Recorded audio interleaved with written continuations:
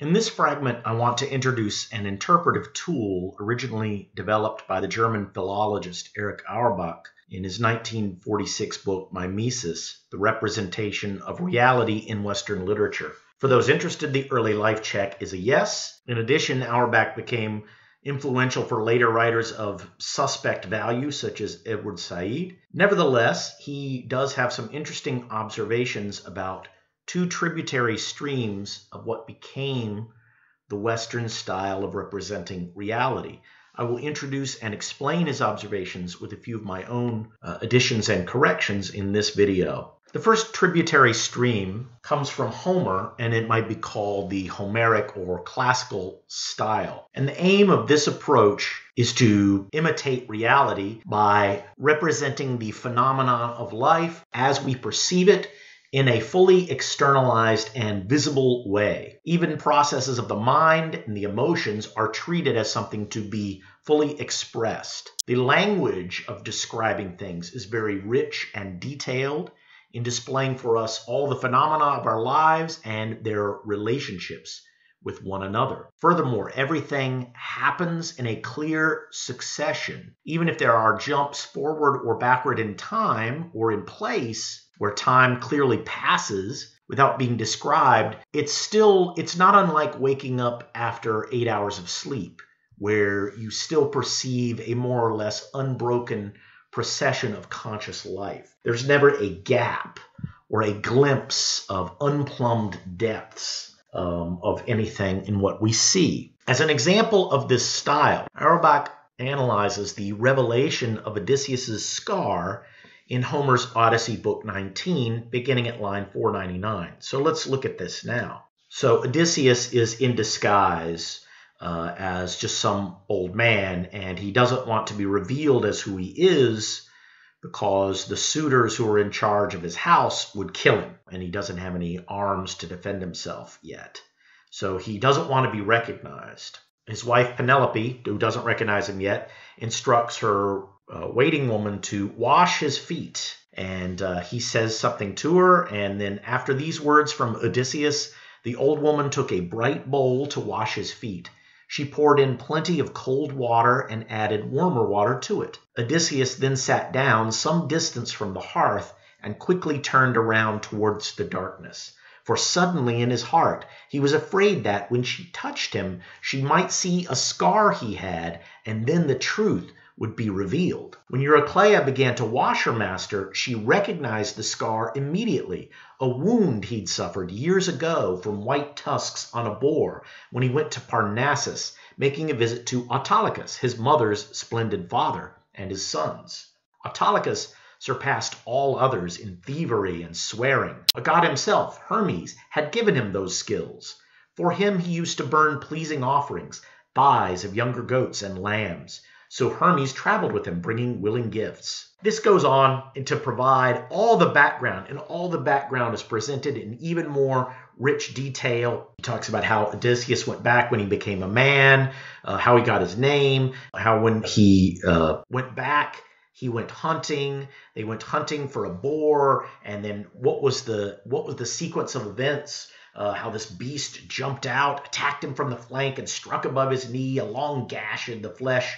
Sliced by the creature's tusk, it did not reach the bone. Then Odysseus struck back at the boar, hitting it on its right shoulder. That long spear's glittering point went straight through. With a grunt, the beast fell in the dust, and its life force flew away. And Autolycus' sons attended to the carcass. They neatly bound up brave Odysseus' wound, using a healing spell to staunch the flow of dark blood seeping from his skin. So again, everything is very precisely described, as Auerbach says, is appropriate to this style. And then I'll skip ahead a little bit. And after giving us all this backstory, the narrator goes right back to where he left off in the narrative, which was basically that she recognized the scar. And after telling this long digression, he goes back and says, that was the scar that old Eurycleia was grasping in her hands. She traced it out, recognized it, and dropped his foot. His leg fell in the basin, and the bronze rang out. It tipped over on its side and spilled the water. All at once, joy and sorrow gripped her heart. Her eyes welled up with tears, and her full voice was speechless. She reached up to his chin and said, okay, that is an example of the style as Auerbach describes it. Very precise details, everything happening without gaps, in the sense that we understand logically everything that's happening. We understand spatially what's happening. We understand cause and effect. It's all very clear and laid out to us. And even though there's a digression, and the digression is interrupting the flow of events a little bit because it's interrupting right at a key moment, the emotion is very high because Odysseus is going to be recognized. What will happen then? And so he has a little digression to sort of build on that tension because the audience will remember, oh, wait, he's been discovered. What will happen? Oh, we're getting some backstory now. And even the backstory is very, very well described. He returns seamlessly back to his narrative. So that's what's going on. The aim of these stories is to make the existence of life as we know it clear to us, to conceal nothing. The psychology of human beings is shown in the act of memory and the interplay and conflict of emotions within a person. The sudden rising up of an idea or a feeling. So Odysseus turned away because suddenly the thought occurred to him that, oh, she'll recognize the scar. And then we learn about what the scar is. So that's exactly what he's talking about there. Everything in the Homeric story happens in a kind of eternal present, where even if we go backwards and then forwards to the narrative, we always are returning to that eternal present within which the main story takes place.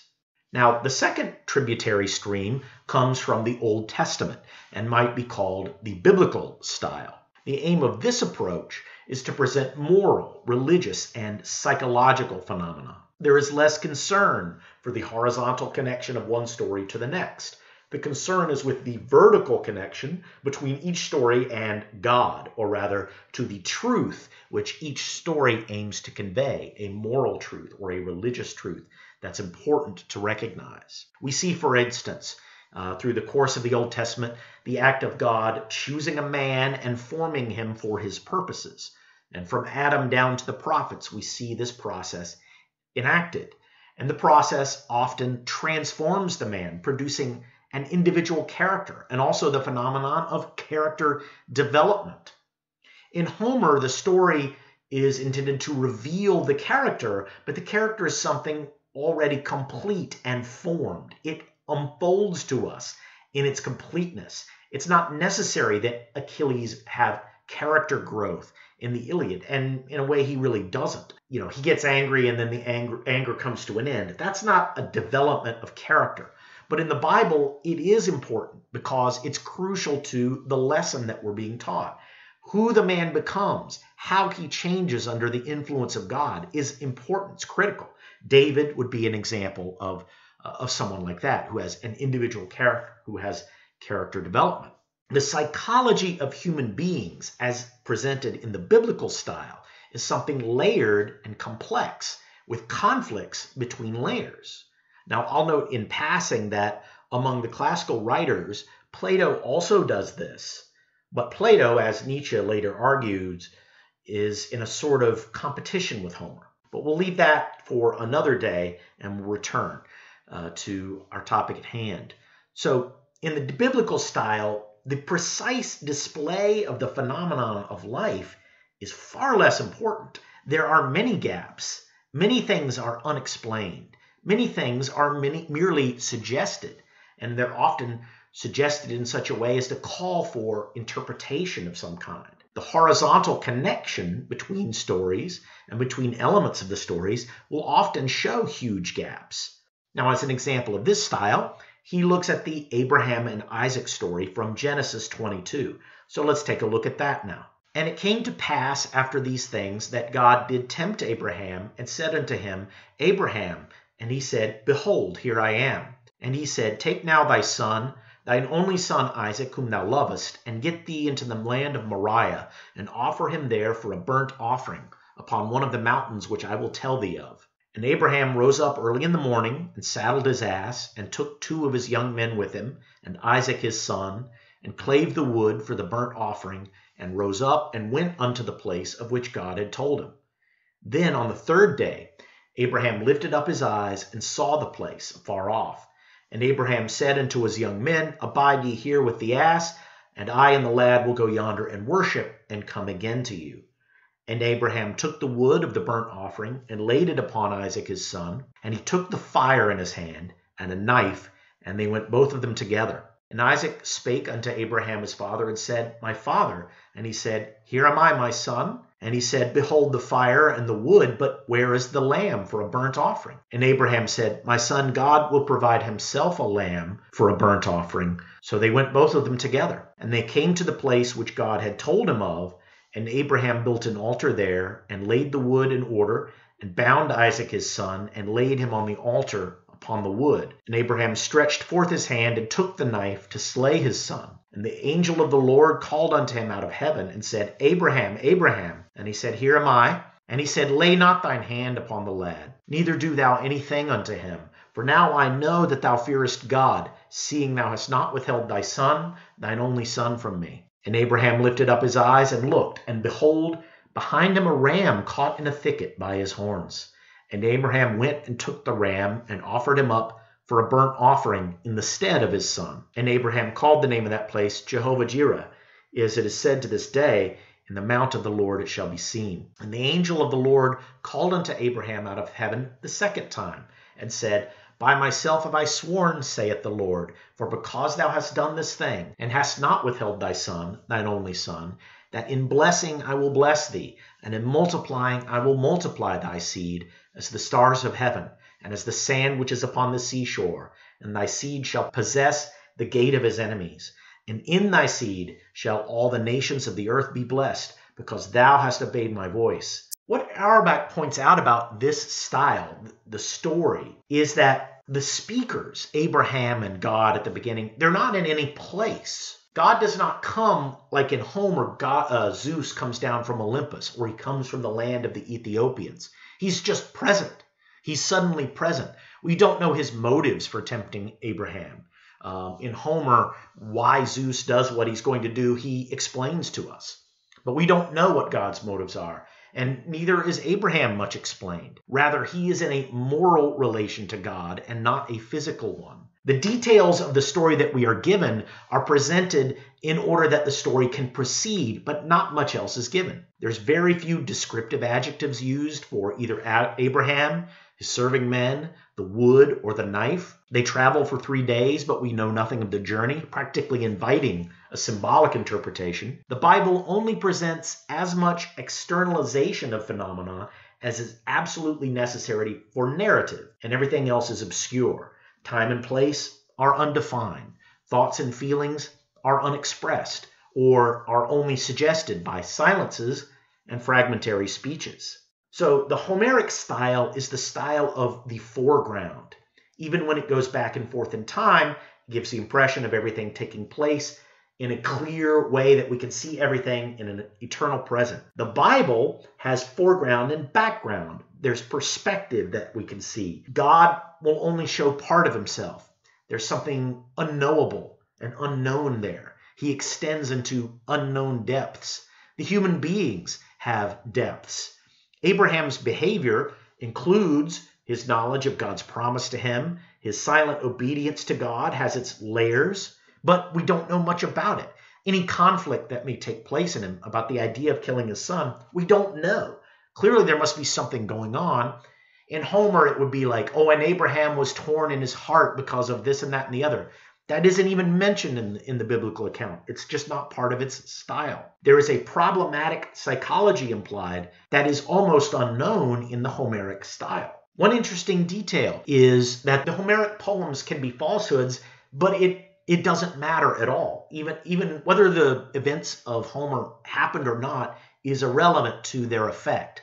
But it matters very much if the Bible stories are real and in what sense they are real. The Homeric style attempts to flatter and please the audience because it's trying to win them over and get them to involve themselves in the fictional dream. It's kind of trying to seduce them into it. The Bible has a different approach. It demands the audience listen and subject itself. The stories invite an interpretation.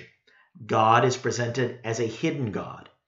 In Homer, the style brings us in to forget our reality for a time with a duplicate reality that is as externally real as our reality in some way. But in the Bible, we are brought in to overcome our reality, to see that vertical relationship to truth or to God that is critical to its lessons. Auerbach claims that the Homeric style is a style of a static world and a static society. There's a principle in the classics that each thing has its place in a hierarchy, and there is a style appropriate to each place in the hierarchy. You use elevated language to describe elevated things. You use common language to describe common things. And you don't mix the styles.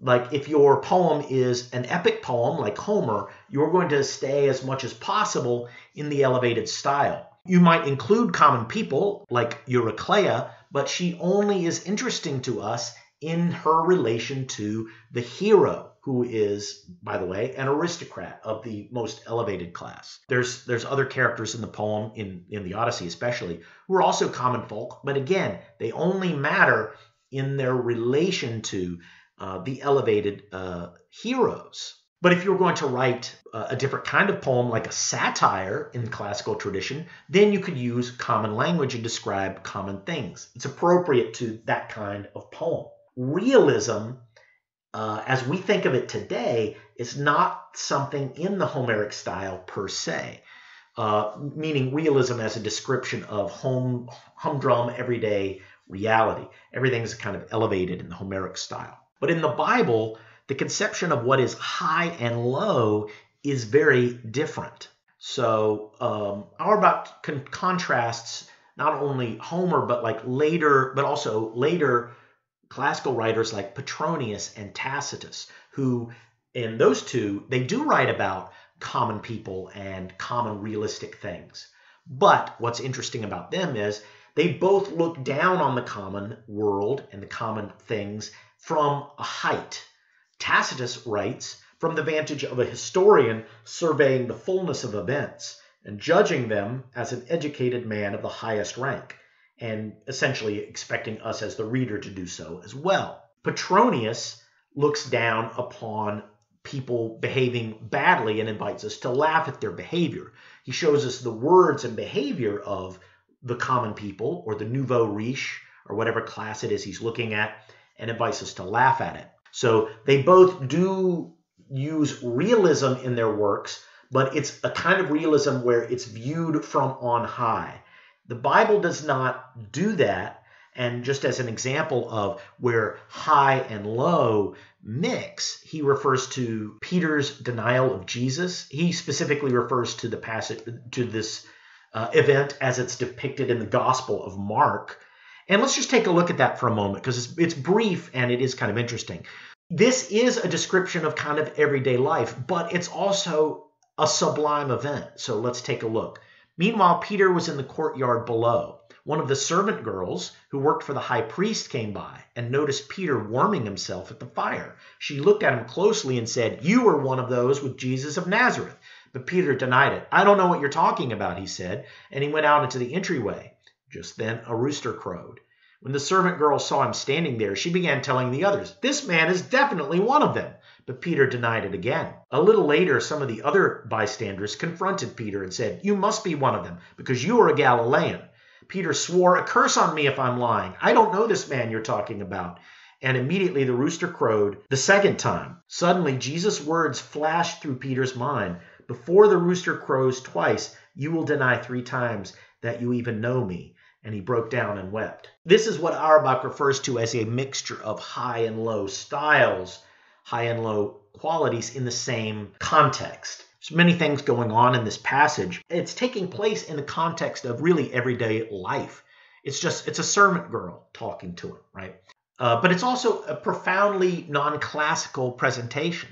Just to give another example of how it's non-classical, we're never told how Peter got away. We're just told this story as just a separate story with a meaning, but like its connection to other stories, we don't know. So this mixture of high and low styles is something that takes place in the Bible, and especially in early Christian work.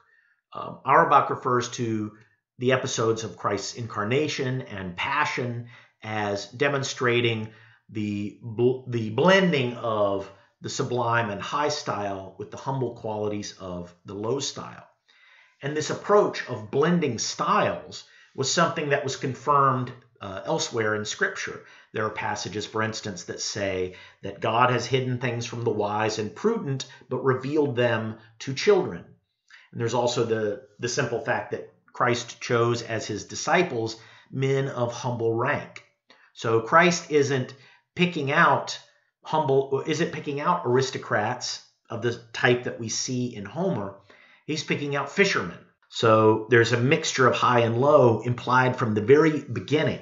Now, Auerbach observes that as the biblical stories move away from the tradition in which they were born, in other words, the Jewish tradition, they require more explanation and connection. It becomes almost unsustainable to just talk about or interpret the stories in the original style, in that vertical, biblical, Old Testament style.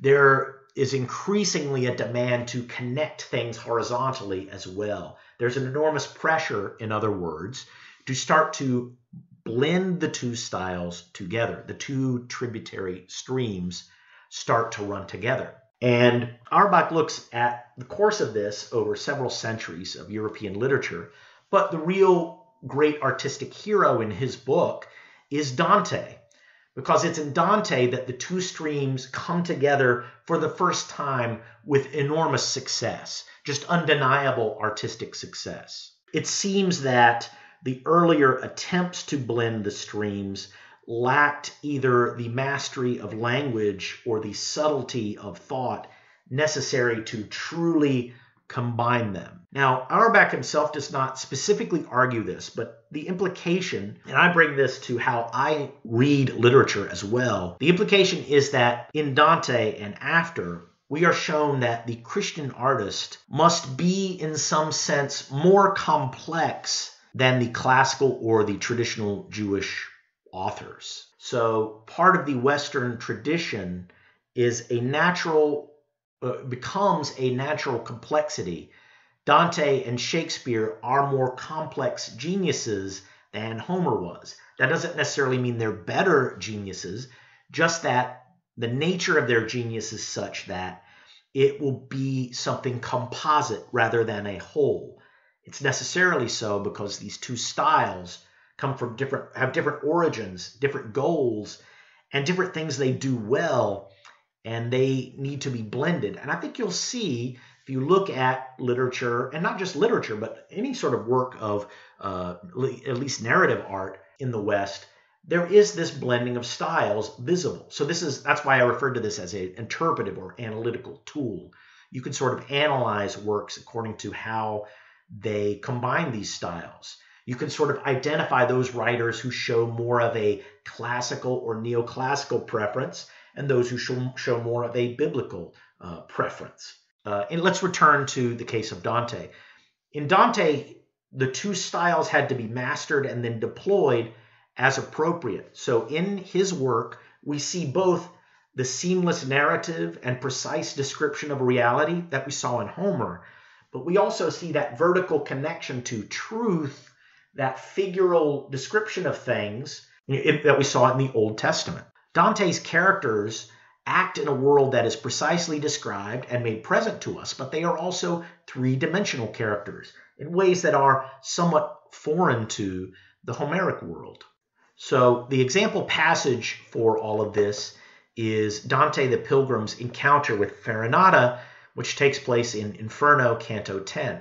So let's take a look at that now. O Tuscan, thou who through the city of fire alive art passing, so discreet of speech, here please thee stay a while. Thy utterance declares the place of thy nativity to be that noble land with which perchance I too severely dealt. Sudden that sound forth issued from a vault, whereat in fear I somewhat closer to my leader's side approaching. He thus spake, What dost thou? Turn. Lo, Farinata there, who hath himself uplifted, from his girdle upwards all exposed beholden. On his face was mine already fixed. His breast and forehead there erecting, seemed as in high scorn he held e'en hell. Between the sepulchres To him my guide thrust me with fearless hand and prompt. This warning added, see thy words be clear. He, soon as there I stood at the tomb's foot, eyed me a space, then in disdainful mood addressed me. Say, what ancestors were thine? I, willing to obey him, straight revealed the whole, nor kept back aught, whence he, his brow somewhat uplifting, cried, fiercely were they adverse to me, my party, and the blood from whence I sprang. Twice, therefore, I abroad scattered them. Though driven out, yet they each time from all parts, answered I, returned. An art which yours have shown, they are not skilled to learn. So may thy lineage find at last repose, I thus adjured him, as thou solved this knot, which now involves my mind. If right I hear, ye seem to view beforehand that which time leads with him, of the present uninformed. We view as one who hath an evil sight, he answered. Plainly objects far remote, so much of his large splendor yet imparts the almighty ruler. But when they approach or actually exist, our intellect then wholly fails, nor of your human state, except what others bring us, know we aught. Hence, therefore, mayst thou understand that all our knowledge in that instant shall expire, when on futurity the portals close. So this is an example of that blending of styles. So we see the very precise description of the people, how they appear, how they act, what they think, how they feel, and yet there's also hints of depth, the man standing as if in disdain of hell.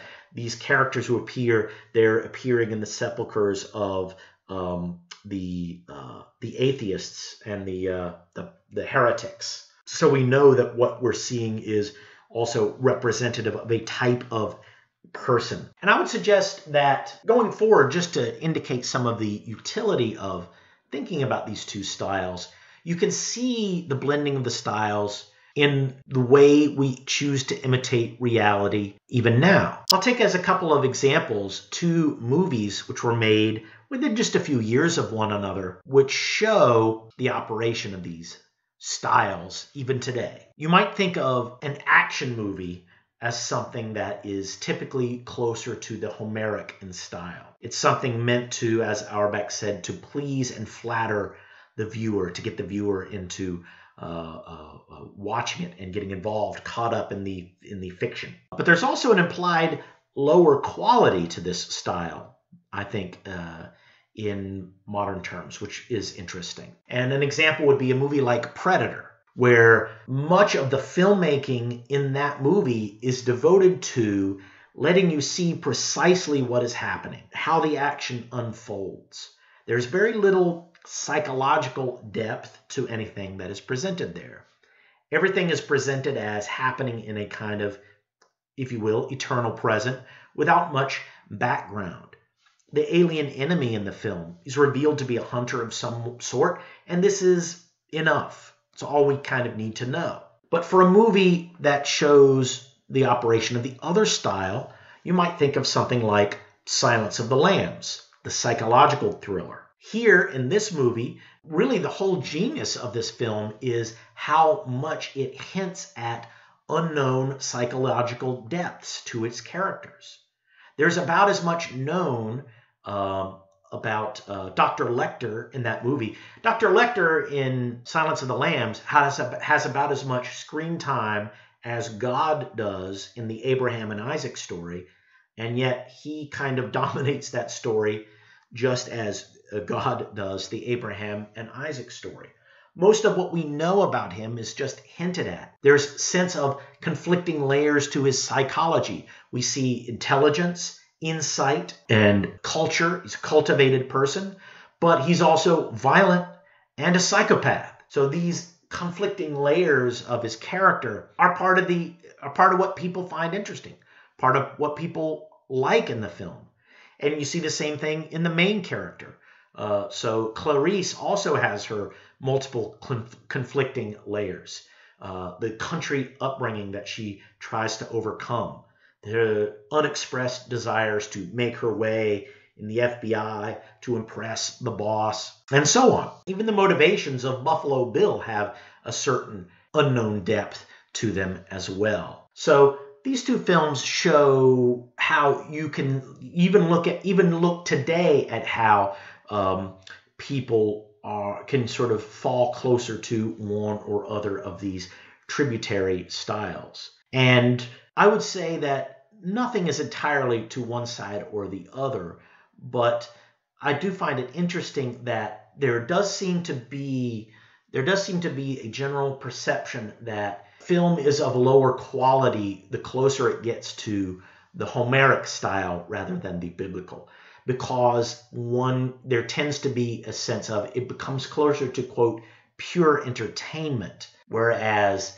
the other style is seen as something more challenging. And all this by way of setting up what's going to be my next guide. So my next reading guide is actually going to be a guide to reading the work of Dante.